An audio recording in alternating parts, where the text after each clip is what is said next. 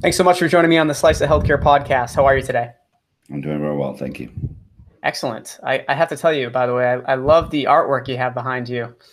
It's certainly better than my backdrop. So get a bunch of young kids. This is every day. Every day in preschool, I get sort of a new piece of art, which is nice. But at some point, the wall will get full, and then I have to start curating, which feels a little judgy for a preschooler who's making art. Absolutely. Well, I'm really excited to have you on the podcast. I mean, we were just chatting a little bit. I heard about you a little while ago. Excited that we were finally able to connect to get you on here. I'd love if you could tell the audience a little bit about yourself, and we can get things started. Awesome. Most of my background is in consumer tech. I started as both a designer and an engineer 15 plus years ago, but being able to build my own digital products meant I was, I guess for better or worse, I didn't have to convince somebody else to help me build something. And so a bunch of ideas that maybe shouldn't have got built because I could just build them myself. One of them unintentionally was this: hot or not for color. Do I think your sweater choice here is a very attractive color? Somebody else doesn't. And it was just this playground for color and color combinations. In hindsight, it really became a utility for designers because they could come and just get a shortcut. This color goes with these, and they went back to work. But for others, it was a creative outlet where there really wasn't a skill required to join. So what I learned most about that company is I was sort of good at building empathetic communities. Color Lovers became a 5-time Webby nominee for Best Community. It had several million visitors at its prime. It was never really clear what the business of that company was. We tried monetizing color data, and it just didn't really work. But we got into Y Combinator in winter 2010. I had no other pedigrees that opened doors for me. So when I sort of was able to move to San Francisco and get into YC, it was this real big catalyst for my career of like, oh, this is how you talk to investors, and this is what we're supposed to be doing. And what we saw was we were just trying to make design simple and accessible.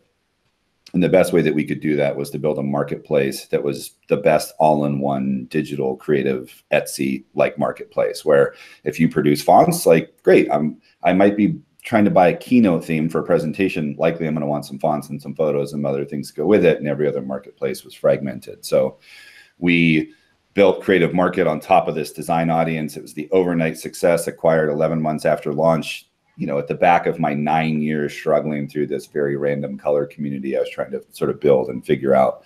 But it meant in 2014, we were acquired by Autodesk. It was a life-changing outcome for, us and the team, good return for our investors. And around the same time, my best friend, who I'd worked for as a web engineer when I first got started in my career, had built template websites for eye doctor offices. His father's an optometrist, sister's an optometrist, and they built these template websites that were not particularly, no offense, great website templates, but inside of it was an e-commerce engine that let people order contact lenses. And this 2014, Dollar Shave Club is sort of, on a big trajectory here. It's like, man, this website builder is kind of clunky, but the whole faxes and everything that has to get sent for prescription to order contacts this is great. Like, let's build a direct-to-consumer brand here for contact lenses. So I helped Travis start Sightbox. I was a lot of the initial UI, UX, and brand. To his credit, he ran that company very well. It was acquired by Johnson & Johnson in 2017. So I guess it's like 9 years on the first, pretty quick on the second. I'm getting better at product market fit, or at least understanding how do I get closer to the transaction in these things. So that had happened in 2017.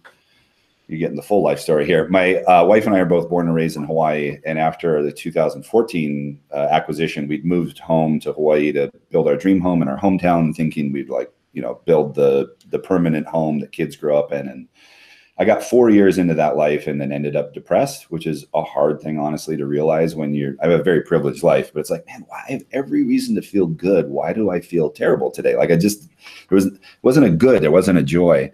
Granted, I will say I have very, often moments of joy with my family, but it was just something that just happened and then it went away. And it took time to realize that for better or worse, I'm most fulfilled by the crazy stress and challenges of building a company. Like, unless I'm getting pushed to my limits and then forced to grow, just unfortunately, it's not fulfilling for me. So my very supportive wife, I said, look, I think we built our dream life in Hawaii, but I can move us back to the West Coast. Like, I was not doing well. And we had been previously in the Bay Area, but family was in Portland, Oregon. It's like, look, let's just go a little bit more family-oriented community. Let's move to Portland, and I'll see if, I can find more happiness for myself. And Portland did what we wanted to do. It was a great place for the kids. I felt good there, and then I felt inspired again. And then Brave Care came out of my middle daughter splitting her chin at a bike park, just sailed off a ramp and landed on her face. It's the first emergency experience we had with any of our kids, and the face is a bleeder. So it was a painful experience, but it's like I knew stitches were coming. It wasn't a scary event. It was just like, okay, we got to do this stuff. And we were across town, so I had no idea what hospital or care facility was nearby. I was handed a flyer at the front desk for a pediatric urgent care. On the drive over, I was going through this.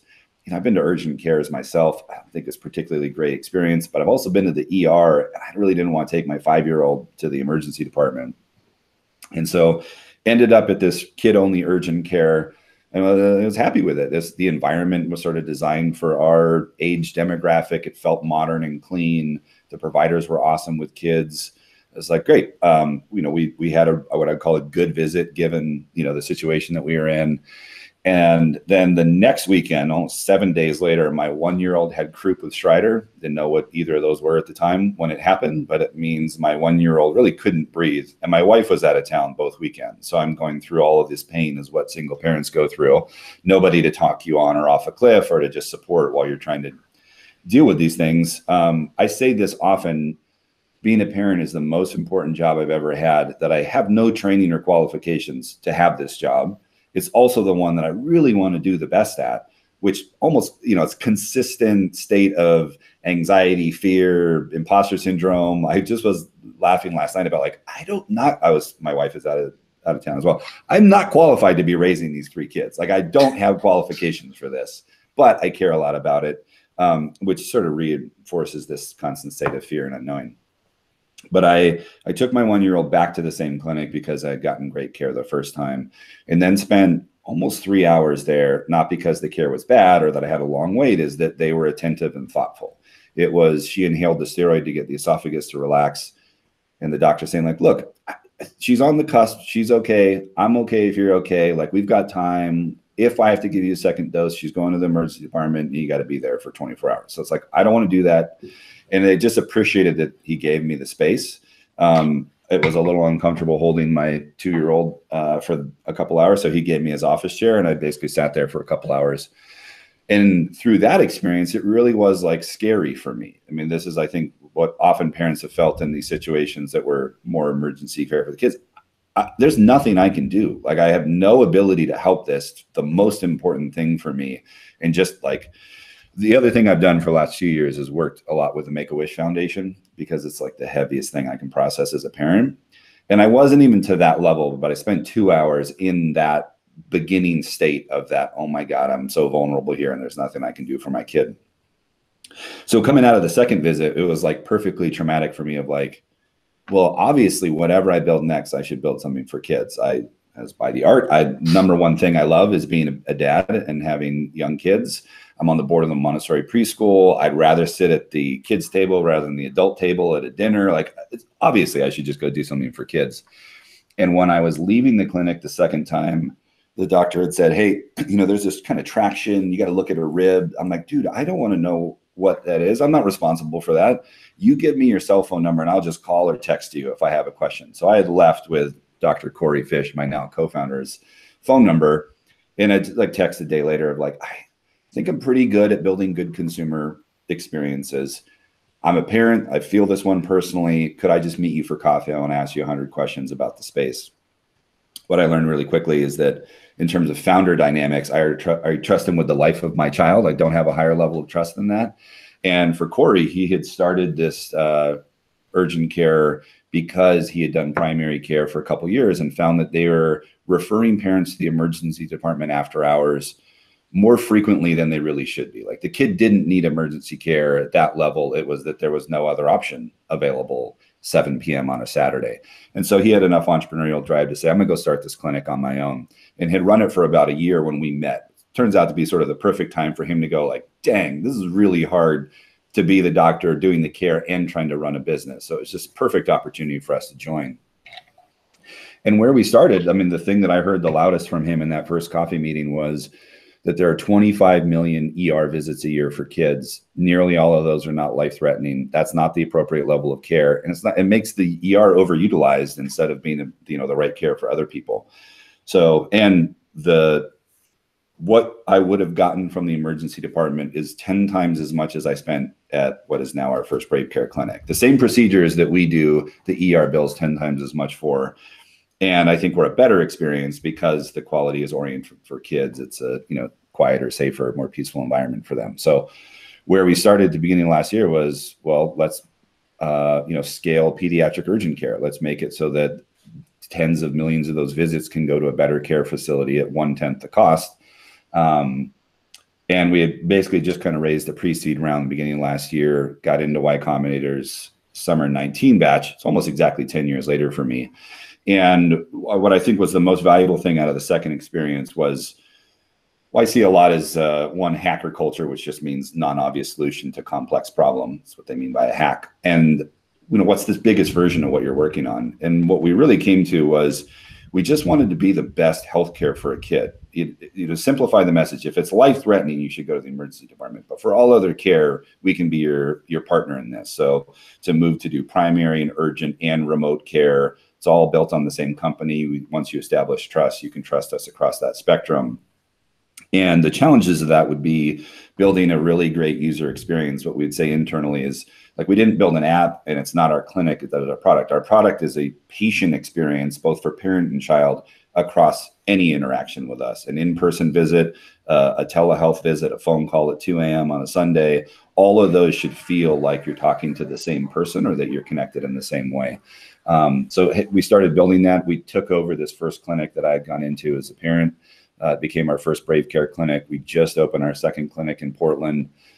We turned on our primary care. We built all of the software that runs the clinics, multi-location, multi-modes of care, and built the consumer app and all of the sort of telehealth product that extends the reach of where our physical clinics are. And I think the nuance for us of how we think about telehealth, because it's having its moment with COVID, people can't go anywhere. So we're leaning on technology to get us there. The challenge in pediatrics is, one, it's kind of the philosophical way we approach telehealth as an adult or as a child. As an adult, I'm generally like going to the doctor to make sure I'm not dying, but I'm not doing a lot of proactive well care. I'm not doing a lot of preventative. I think I'm fairly healthy, but it's just the way I think about getting care. So if I think my back hurts or my rib, I'm going to do a telehealth appointment near my doc. And I'm like, it's probably, I don't know, it's like 3 ribs down. There's kind of a sharp pain here. And I feel the most pain at like 90% of a full breath is where I feel it. You might be able to do good diagnosis and treatment based on the precision of language I'm using to explain what's hurting.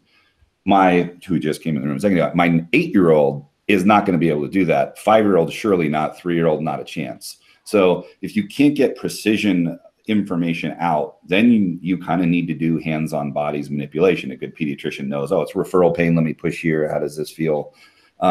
So it's limited, I think, the really quality of care you can do pediatrics through telehealth. We did a cursory look at about, I think, several hundred of our 4,000 visits. 80% had to be done in clinic because it required a breathing treatment, a shot, a stitch, a lab, an x-ray. Just something that, I mean, even really good dongles, I'm not going to do, that kind of care through telehealth. And then the vast majority of well visits are vaccine visits. Those aren't going to get done remotely either. So the goal for us is build the best in-clinic care experience that is leveraged, driven efficiently through technology, and then using that platform to enable anybody anywhere to connect to this pediatric expertise we have in all of our clinics. Really interesting. Cool. I like the best startup stories that I hear, right, are the ones that have that personal. So, I mean, you have a mix of everything, right? It hits upon you wanting to be a good father to your children, your creativity. I really like that whole explanation and the whole story about how you got to where you are today and what Brave Care represents. How did things get affected positively, negatively, based on what happened with COVID this year? It's mostly negative, although I think there's positives in it. it's dramatically impacted our patient visits. So, we were on this great trajectory. We'd gotten the first clinic profitable. We're into our margins. And then I guess March would have been the busiest month we ever had. You get about 2.5 weeks into March and it just dropped. And there's two reasons for it. One, it's like during the school year, I got 3 kids in 3 different schools. We have colds almost year round in our house. There's little viral traps going to different, virus pools and coming home. And so when kids just sort of like got home locked, they weren't getting sick as much, but they're also not going outside as much. One of the, part of the reason Brave is in our name is that we believe it's a healthy part of a child's development to get sick and injured. You get injured because you're pushing yourself physically, you're growing in your learning, your coordination, and you get sick because you're exposing yourself to a lot of other people, ideas. It's where you learn, go to museums and things. So when you sort of restrict exposure to other people and climbing trees, perhaps just fewer kids were getting sick. Or the other thing we saw is that the level of acuity for those visits, I mean, we had more kind of life-threatening cases come in than we'd had in the first year before that, because parents were waiting too long. There was signals that things were getting bad and they just felt so uncomfortable they weren't going. So our overall visit volumes dropped pretty dramatically. The way that we thought, the sort of forecasting what we thought COVID would do to us, was to drop expected patients visits down to about 25% for 4 months, 50 for 4 months, 75 for 4 months. So a 1 year resuming, because the cadence of care won't change in pediatrics as childhood developmental milestones. Like we sort of needed to do it at that cadence. It's just, what will that care look like when we get there? We've been pretty close to that projection. We beat it, what our forecast was, but it meant us going, man, this is going to be pretty brutal for a whole year. We've seen their numbers come back. We're in a better position. Flu season is coming back. Preventative flu shots are coming back strong this year because people are more concerned about it. We stayed open the whole time. So the good of what we do is, I feel, again, this is, it's mission aligned for me. We deliver really meaningful care. Like that feels good to me. So even if business is getting hammered, parents knowing that they can go somewhere that's safe in this environment where they can get COVID tests. We now do the rapid COVID test. So if your toddler's got a runny nose, let me go find out that's a negative so my kid can go back to school in a day instead of waiting 7 days, which is an impact on the family. Providing that meaningful care in the way that we do it has been great for us to stay open. And so I think, we're on this recovery track, but it has definitely impacted the business. Interesting. Yeah, I mean, I can see a lot of that happening. I can definitely see the parents not wanting to maybe act on things as soon as they would in the past because they themselves don't want to go out, right?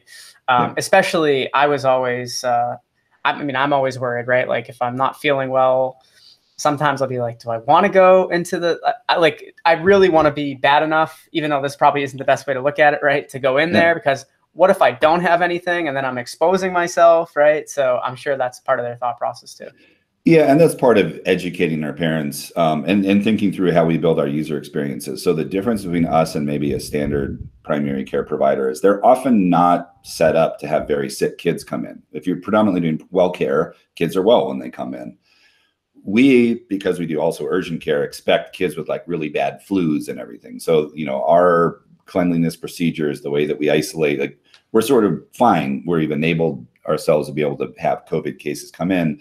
We obviously take extra precautions now. There's, more significant PPE. We do our COVID tests in the parking lot when we can. So, it's just to further minimize the risk for everybody. The other thing is we just built our second clinic, and this one we built up sort of as a Brave Care from the ground up. Our waiting room is purposely small. Like we hand you an iPad when you check in so you can go to one of the visit rooms. You get more visit rooms if you give up a huge waiting room. Nobody wants to sit in the lobby with all the other sick people. So our goal is I'm going to just get you roomed as fast as possible. You check in on the iPad. It's really nice. And it just tells us when you're done. So somebody can immediately come in because the system is all connected. So some of it is just educating parents that you can come in. It's a safe, comfortable environment. You're not sitting with a lot of other sick people. Our HVAC system pulls and cleans the air that comes through the clinic, just, things like that. Interesting. Where can people learn more about you and Brave Care? Everything's on our site at bravecare.com. We have a 24-hour nurse line for parents that are worried and, have a question at 2 a.m. if they can't reach their own person. We try to be a resource for people, even in markets we're not necessarily there yet. at the root of what we're doing. You mentioned it. This matters a lot to me. I'm a regular customer of our own company. With 3 young kids, they're getting sick and hurt all the time. And I know how good that feels to know that, I have somebody I can trust. We don't charge a membership for primary care. We're not targeted at more affluent individuals that have discretionary income. Everybody deserves the high quality of care my kids get, regardless of, what their finances are. So the long-term play is to be the best national healthcare company for children's health, but you could get started at bravecare.com. Perfect. And I'll throw that in the show notes so everyone will be able to go directly there. Perfect. Well, Darius, again, thanks so much for joining me on the Slice of Healthcare podcast. Look forward to staying in touch and following your journey and Brave Care's. Thank you. Appreciate it. Thanks so much. Thanks.